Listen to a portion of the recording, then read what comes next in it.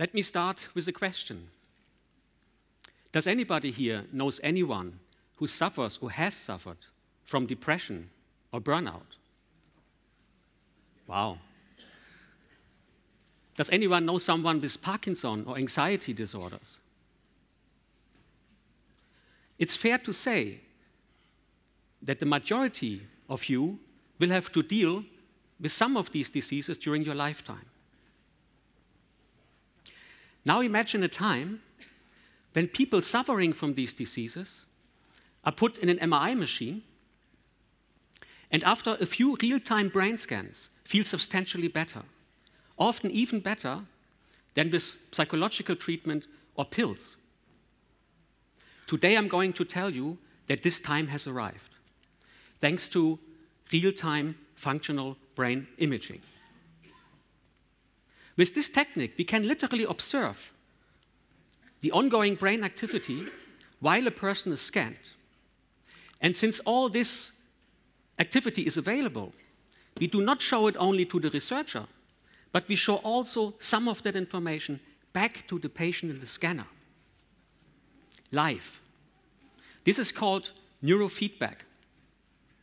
In a few minutes, I will describe you in detail how it works, and I will show you how we use this novel technique to treat patients. So how did I become a leading expert of real-time brain imaging? Ever since high school, I had two passions. Firstly, I was always mesmerized by computer programming. I still do this today, for time reasons, mostly in the nights and in the weekends. My second passion was the brain, how it works, how it creates our mind. My favorite read with the age of 16 was the book Denken, Lernen, Vergessen. And that drove my peers crazy because I talked all the time about neurons and how they connect. At some point, some of my peers even called me Zweistein. You know, Einstein was already given.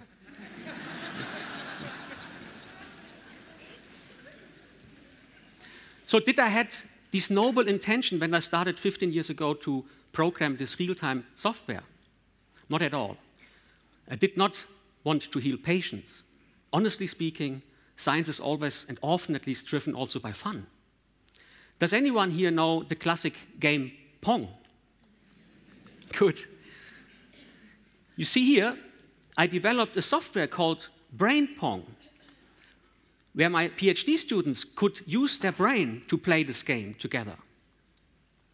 So when I talked this to them, this idea, many were excited about it, but some also said, now our professor is gone really crazy. You know? So in my version of the Pong game, Brain Pong, the players do not get the joysticks like you see here, but they have to learn to play this game purely on changing their own brain activity, by doing something in their mind. And you see here now how two players play that game, and you will see that the two players, so one is in one scanner, the other is another scanner, so we scan two at the same time, and they kick the ball back and forth, and now you will see that the green player on the left side gets the racket up on the screen, and now you have to understand that he gets it up by, at that time, increasing the brain activity in a certain part of his brain. So he does it without moving the body. While I'm not fully realized at that time how this Pong brain game was really important, because it paved the way, both for our clinical neurofeedback therapy and also for a computer interface for locked-in patients that I describe later. So the point is, how does this real-time functional brain imaging work?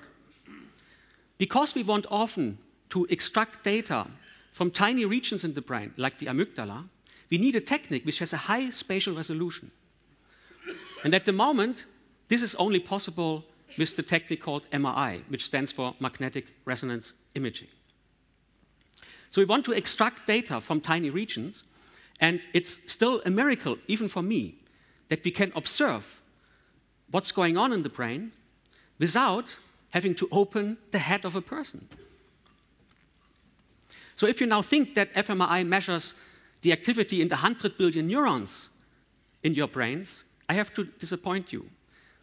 What MRI measures is more related to what neurons eat, and this is oxygen and glucose. So if I'm now talking to you, the neurons in my language areas are very active because they work very hard right now. And the blood vessels surrounding my language areas respond to this begging for food of the neurons, and they respond to that by increasing the flow of fresh blood to these regions. In this fresh blood is oxygen, and the oxygen changes the magnetic fields in these regions. And that is what is picked up by MRI machines, by magnetic resonance imaging. But to make out of these oxygen-related activity data real images of brain activity requires a lot of number crunching. It takes a long time. And some of our contribution was to develop software which can analyze all these brain data super fast.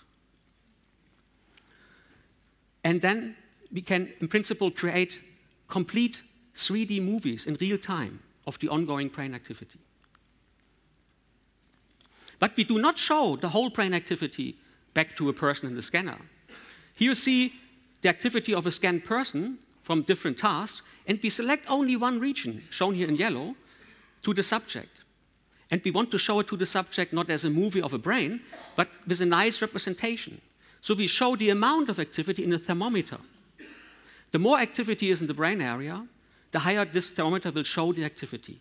Now there's not much activity, so it's empty, but now the subject increases the activity, and he will see this in the thermometer, it goes up. Since the subject gets this picture in the scanner, he can learn to do something in his mind to change the amount of activity.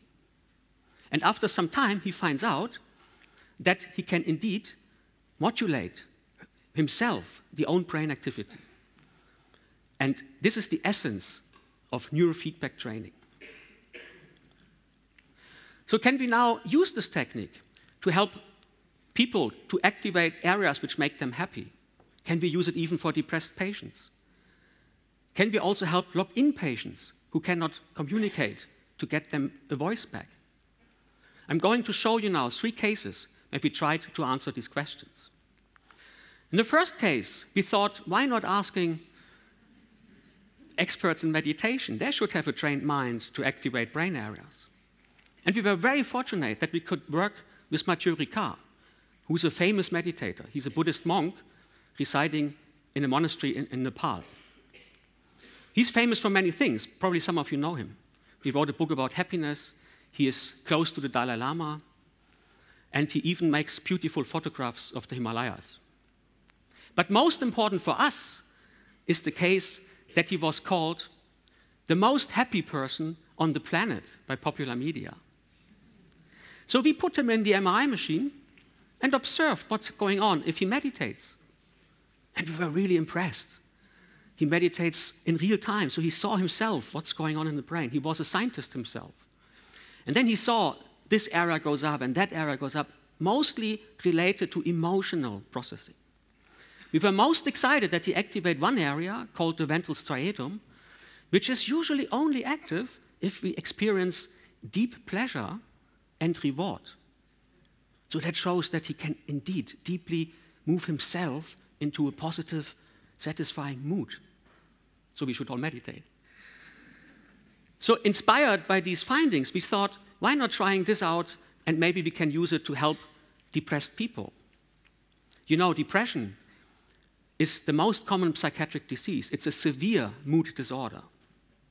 About 10% of the population in each country suffers from major depression. It's more frequent in women than men, but we don't know why, honestly speaking. So we only used depressed patients which were already treated with medicaments and psychological therapy, but did not get further improvement. So we took really the hard patients, which did not get otherwise help. So we put them in the scanner, and we asked them, please, you get now feedback from parts of your brain, so it was the emotional areas, which I show you here, which is known from neuroscience. You see the limbic system is actually what we used to give them feedback. The limbic system is our emotional structure in the brain. It consists of many areas. Most important ones are cingulate cortex, hippocampus, and amygdala. So we give them feedback from these regions and ask them, try to activate this thermometer at some moments in time and to deactivate at others.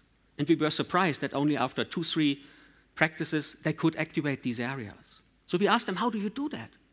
And they said, we learned more and more to use, for example, emotional memories to go in and out of emotional states at will, and this thing goes up and down, what you show me there. So they learned to treat themselves to some extent, to get the feeling back of control over themselves, which they had lost as a patient. But the real question is, did it also help them?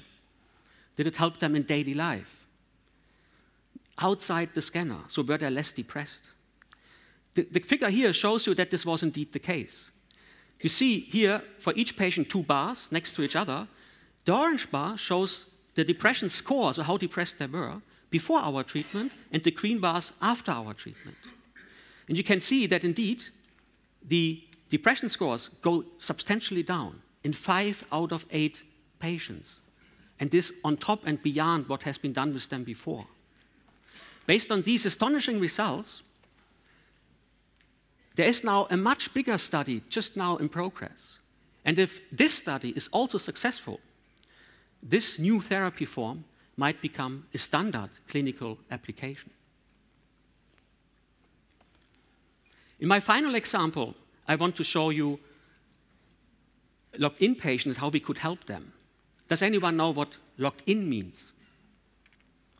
If you are locked in, you can no longer move the muscles of your body. It is a severe disease. It normally happens because of a stroke in the midbrain or because of ALS, a disease you might have heard in the recent big ice bucket challenge. That is this disease. So, can we help these people? The point is, I show you now, this picture here is from Katja. Katja is actually 23 years old right now. Up to year 21, Katja was a fully normal girl. She had friends, she went to school, she enjoyed life. But in only 2 years, she became completely locked in. In her case, it was a rare genetic disease. So Katja can now no longer stand up and walk. Katja can not even breathe by herself. She has to get ventilated to survive. And worst of all, she can't speak. Can you imagine living in such a restricted life? The mind of Katja is literally a prisoner of her own body. So we tried to help these people.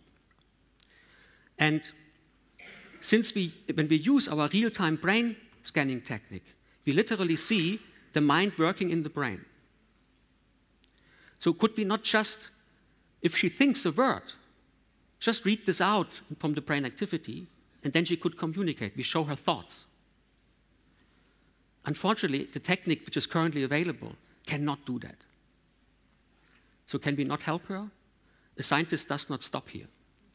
So what we did is, because she understands what you are saying, she's fully conscious, just imprisoned in the body.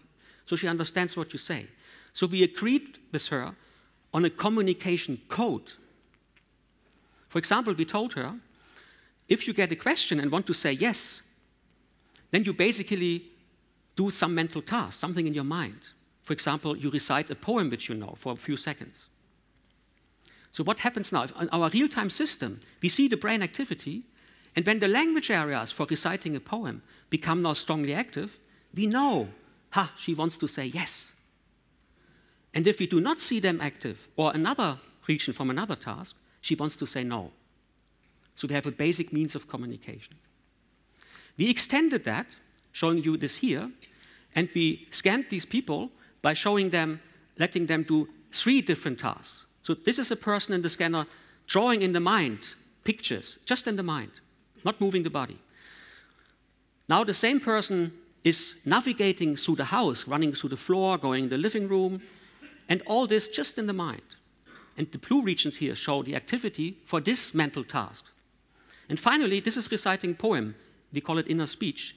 The subject now recites a poem. You see all the left-sided language areas lighting up. The important point here is that all these three different mental things activate different regions in the brain, like you see here. So now we can see from these regions what task she's doing.